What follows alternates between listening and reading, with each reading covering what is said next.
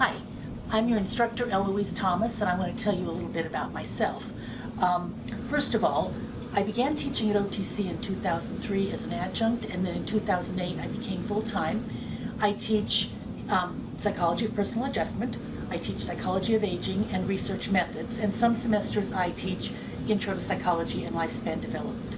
Like a lot of OTC students, I returned to a community college at age 40. It was a school much like this. I finished my associates and then transferred down here to Springfield, got my bachelor's and my master's, and I'm working on my PhD right now.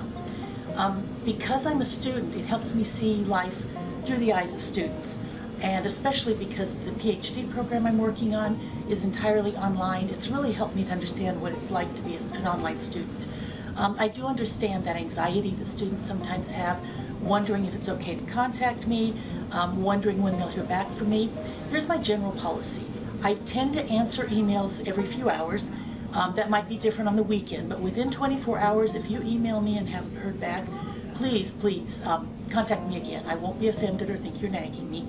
You can call my office number, but I get back to emails more quickly. As far as grading, I generally have everything graded within 2 days of when it was due. Once again, if a week goes by and you don't have something graded, feel free to contact me because I may have missed it. A lot of times students wonder if I'm bothered by their questions. They apologize when they email me. Please don't. If this was a seated class, I would expect you to ask me questions in class. I would answer them then. I would spend time doing that. So the same thing applies here. Please let me know anytime you have questions. I'm happy to answer them. If you email me, as I said, and I don't get back to you, just feel free to email me again. Don't apologize for emailing me. I'm your instructor, and I'm very happy to get back to you. Okay, we hit the ground running, so I recommend that you get in and explore the course in Canvas as soon as possible. The more you look through it and know what's coming, the better off you'll be. On the home page, you're going to see directions for getting your ebook to launch in Canvas. And once you put in your access code, you'll be able to launch the chapters within the modules. Also, you'll have access to MindTap, which is the supplementary materials from the publisher. I don't require anything in those, but a lot of students find that they're very helpful as study aids. If you have any problems with anything having to do with the ebook or with any technical problems, please contact the online help desk at 447-6674. They can troubleshoot all that much better than I can. Also, if you prefer a hard copy, for a small additional fee, you can purchase that through the OTC bookstore. Some students find they like that better. When you get into Canvas, you'll see that there's 8 modules. Each one will last a week, and everything you need for that module is contained in there. The first module, though, is the Canvas Basic. It's navigation instructions. Some of you have used Canvas a lot. You may not need much in there. Others, this may be your first time, so feel free to just go through and search through those. I have them linked so that if you need specific help, you can get it. You don't have to go through all of them. All quizzes are going to be due on Wednesdays. Also, your discussion post, your initial one, will be due on Wednesdays. Your final discussions to the other students, your responses will be due on Fridays, and everything else in the module will be due on Saturdays. Some students like to work ahead in this course, and that's absolutely fine. The only exception to that is that there are 3 activities in Module 1 that until you've completed those, Modules 2 through 8 won't open up for you. But as soon as those are done, you'll be able to look at the entire course. However, I recommend, even if you decide to work ahead, that you go through in order.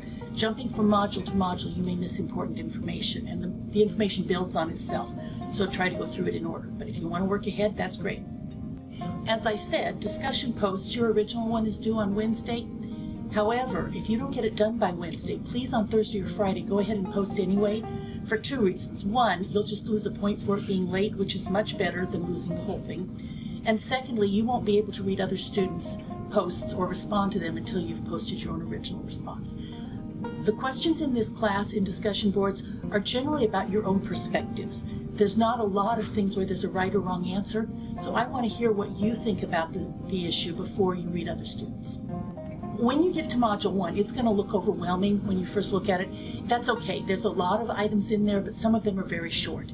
They're just foundational things to get started with. There are 3 items that, as I mentioned before, you're going to need to have done before you can move on to Module 2. One of them is to set your notification preferences. You'll see a link for that. The other 2 have to do with reading and signing agreements. You're going to read the OTC Academic Honesty Policy and view a short video on plagiarism, and you're going to need to be sure to read the syllabus. On each of those 3 items, you're going to type your name in the assignment box, which signifies that yes, you have set your notification preferences, and yes, you've read the policy and the syllabus and you agree to abide by them. Finally, each week after I complete the grading, I'm going to post an announcement with some feedback from that week, as well as some reminders about upcoming activities. If you've set your notification preferences, you'll receive those announcements in email. The announcements in Canvas are always located at the top of the homepage. Now a bit about this course, Psychology of Personal Adjustment. It's much different than other psychology classes. Yes, we will talk about theories, we will talk about terms, but much less than in other classes. The main goal of this class is your personal growth and adjustment, just like the name says. So the assignments are very much designed for you to apply personally to your life. At the end of the semester, many students say that they've really gotten to know themselves better, learned a lot about themselves, have improved in some areas in their life. I hope you find that to be the same experience for you. I really look forward to these next several weeks of getting to know you and walking with you on this personal journey. Is that good? That was good. Okay.